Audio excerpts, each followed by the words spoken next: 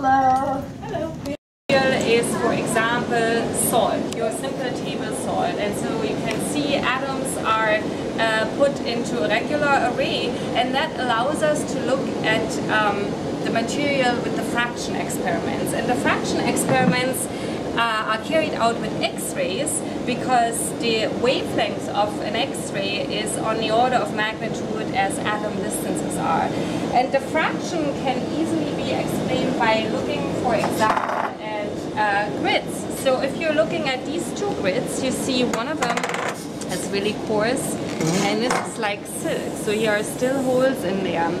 So the fraction happens on a regular spaced array. This is a two-dimensional array, this would be a three-dimensional array. Now, if I shoot a laser through this, you see nothing. And if I shoot a laser through this, you see a diffraction pattern. So these are not shadows, these are diffraction patterns. And I have some more grids here. And so what happens is the wavelength of the laser is about the wavelength of the grid holes here, the repeat distances. So we can see this. And what we see here is reciprocal space. So that means if we have large spacing of our diffracted spots, that means very narrow spacing of our grid. So we can show this with this. I'm sure you still know what that is, a long play and a CV, and I'm going to diffract on the ceiling now. So if you look at the spacing, can we see this? Yeah, at the spacing of the long play, and now compare this to this, you now know why you fit so much more music on it. This is a CD, this is a CD, no, it's a DVD, that's why. A DVD versus a CD. So the grooves, you saw the diffraction spots were very close together. It means the grooves are very far apart, and here is the reverse. So that's exactly what we're doing with a crystal, and here are the machines that are doing that. And so you have on the left-hand side, you have to look through several LED glass windows here because we're working with X-rays, so this is protection. Because X-rays are absorbed by LED, so and X-rays, as you might know, if you have gotten medical X-rays, you don't want to have too many of them. They are hazardous to the body for acute exposure and also for long-term exposure.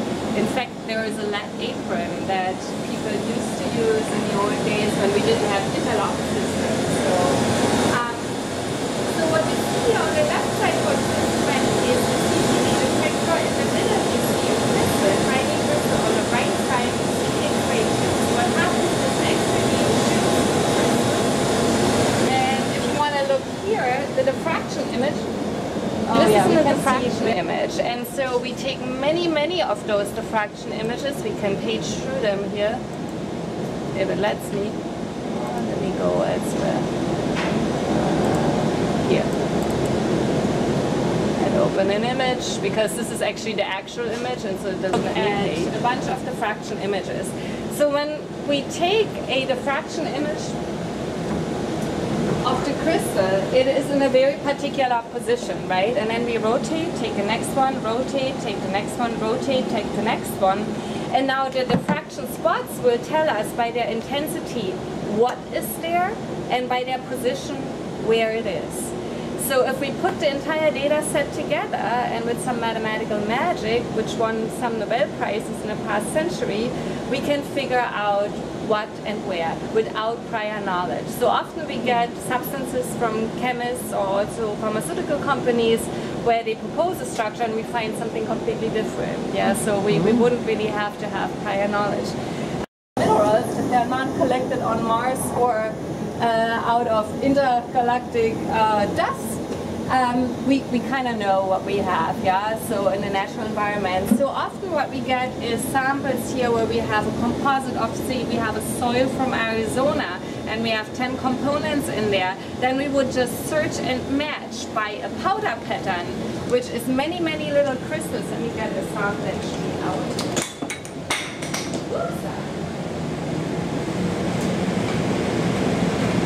So we wouldn't have a single crystal, but rather a powder, which is also single crystalline. These are tiny little crystallets also, so it's not amorphous like a glass. So we would X-ray this, and since we have the crystal in all orientation, not just one single crystal like here, we get rather this kind of a pattern. Now this pattern is not the prettiest one that we have ever seen, because these are actually nanoparticles with some crystalline phase in there. So that just tells you here, because of the very broad peaks, the smaller the crystallite size gets, the broader the peak gets. So we have, actually this is for new materials research here, for battery research. So we have platinum, palladium,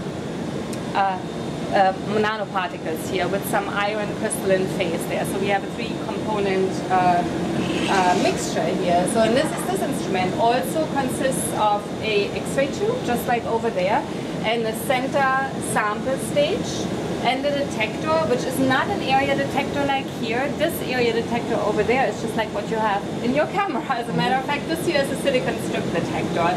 So it's a one-dimensional, not a two-dimensional detector.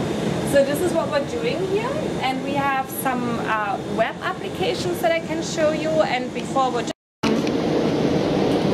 here is a penny and a little crystalline material that we're looking at. We can go to very small sizes. What scatters are the electrons. Unlike, for instance, if you go to neutron diffraction, would be the nuclear scattering. So the heavier the element, if we have metals in there, the smaller the crystal can be that we can investigate. So let's go out there.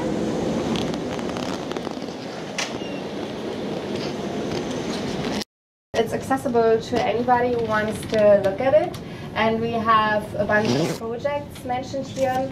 Just because I showed you just now the crystal size, if we have crystal sizes that are much smaller than what you saw, we can go to synchrotrons, to national lab facilities where the radiation is 10,000 times magnitude higher, so we can go to crystals that you literally can't see when you're mounting them, right?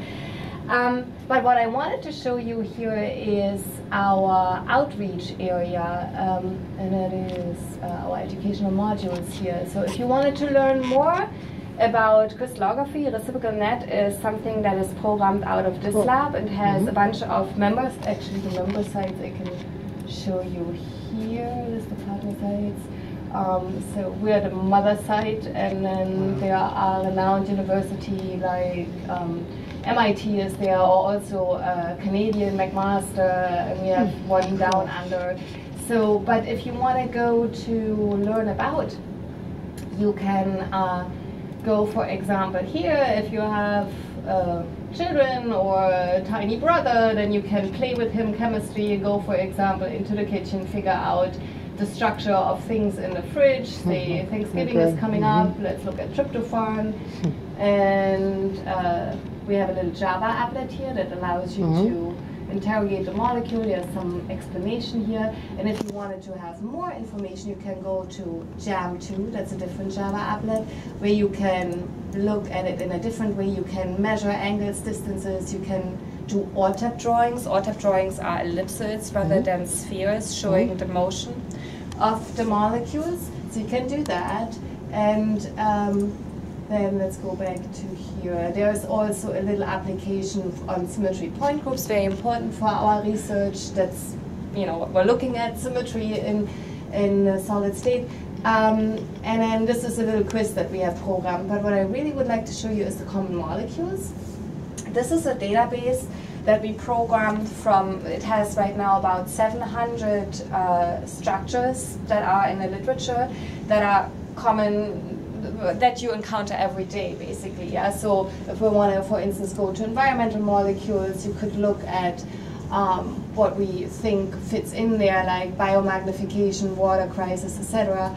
And then you can look, for example, at pesticides and see what they look like. Yeah. Or if you wanted to look at, I think we have the Dirty Dozen, which is expanded right now by the UN, hopefully to include more of those persistent organic pollutants that geo-travel into Arctic regions where they were never used. Like, for instance, toxaphene is one of the molecules that has been heavily researched in this university by SBA professor Ron Heitz. He looked at runoff from cotton fields and has checked, you know, through the entire Mississippi and everywhere what's the fate of toxaphene, and there is a little bit of write-up about this. So if you go to his webpage, you find a lot more on this dirty dozen molecule, yeah, and why we shouldn't be really using it. So